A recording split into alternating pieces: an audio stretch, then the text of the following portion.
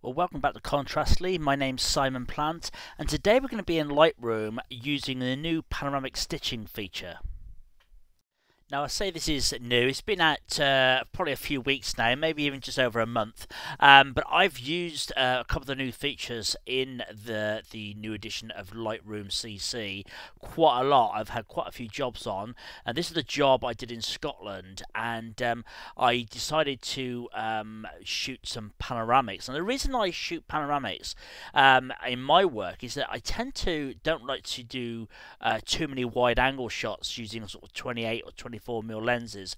I prefer to use slightly longer lenses. So if I want to get a little bit more width in any landscape pictures, for instance, then the alternative for me, if there's not too many people in shot, depending on the subject matter, I can zoom in slightly to the preferred focal lengths. For instance, this image of these trucks I've photographed on a 50mm lens, and then just shoot another picture alongside it, and then I get that little bit extra width in the picture that I want without having to use a wide angle lens. So that's the reason I use it. So when I shot these, I decided to use the new features in Lightroom, which had just been launched, and I've used it a lot in the last few weeks.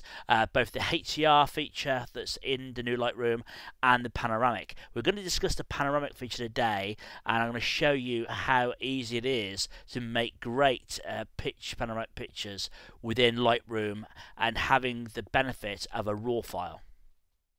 So I have two images here which was shot as a panoramic, and I'm going to just go through the processing of these. These are RAW files, okay? You can do this with JPEGs, but one of the biggest benefits of using Lightroom now for panoramics is that you can combine the pictures you want, RAW files, and it will output it as another RAW file. So you've got that great flexibility that RAW files give you. So that is a huge benefit for those of you who are working in RAW. So here what we're going to do, we're going to process one of these images and then transfer the settings to the next image.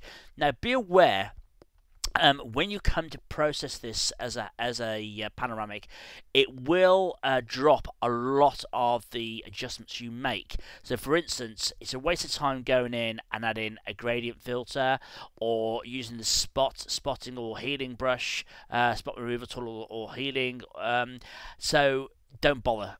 Okay, so you do that after you've combined the images into a panoramic. You can come in and obviously adjust the color balance, the temperature of your images and stuff. That will translate across, and obviously your exposure adjustments will as well. I've already done these.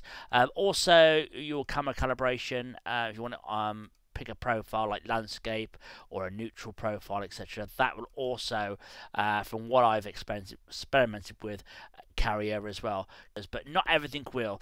So once you've processed your picture, you can obviously select the corresponding image and then just sync those up and make sure everything's set and synchronized. And then it's very simply a matter, let me just go to the library module, get these up, of selecting both, right click, and then you want to go to photo merge and pick out, there's two options, HDR or panoramic, panorama. Just click panorama. That will open a new dialog box, and from here you can set the auto option, and that means that Lightroom will select the best projection, the way it puts it together for you. Or if you want to, you can just click through these, and these, like I said, just slightly different ways that Lightroom will produce the panoramic. So there's spherical, cylindrical, which is giving me a little bit more, if you look at the sky, a little bit more height to the image, which is quite nice, and this perspective, which changes the perspective. So there's no right or wrong way, just have a look. Every image is slightly different. For this one, I think I'm going to click on spherical, and auto crop will automatically just trim the image up for you and get rid of any of the white excess image. So normally leave it on auto projection, but have a little play around. I'm going to select cylindrical, bit of a mouthful, and then just simply click merge. And what will happen now, it'll create the panorama for you, and it will add it to the bottom of your collection.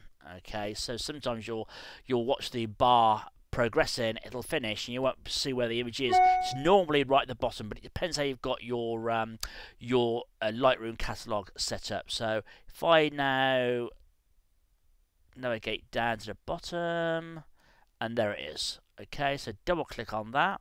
You will notice it's renamed it with pano.dng in the title. If it's a HDR, it'll title it HDR.dng. So that's a good way of finding out which ones you've stitched if you can't see it visually straight away.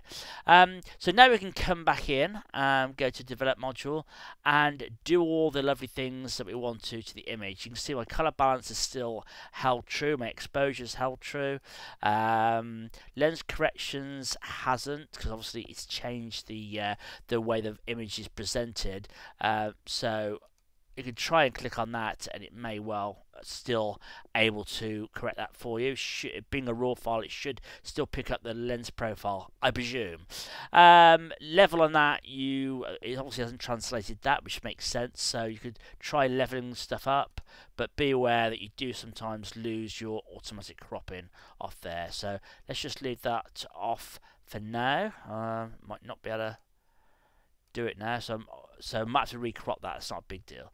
So be aware, no point wasting your time doing lots of adjustments to the raw files if you're going to stitch, because a lot of them you're going to lose. So let's come back in. Let me just trim this up a little bit, like so.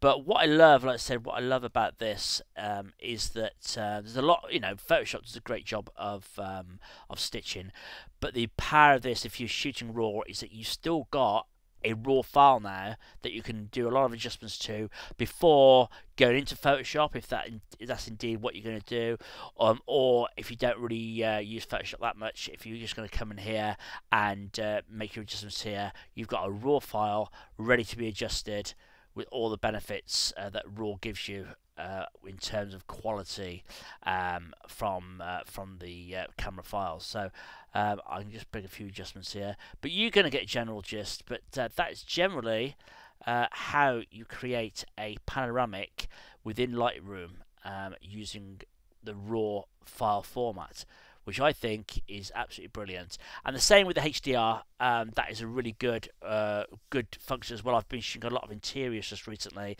and the HDR function has been really good. And maybe we'll do a video on that maybe next month. We'll have a word with my editor and see if that's a good idea or not. So there you have it. Very quick video, very simple to do, and I hope you have a bit of fun with it. Until next time, catch you later.